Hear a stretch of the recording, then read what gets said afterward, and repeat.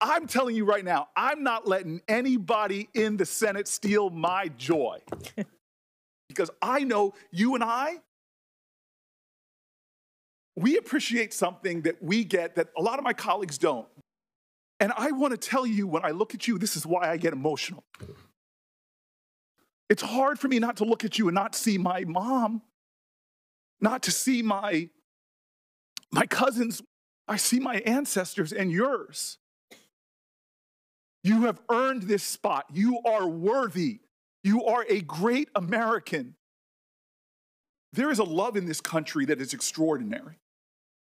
You admitted it about your parents. They loved this nation, even though this country didn't love them back. But you are here because of that kind of love. And nobody's taken this away from me.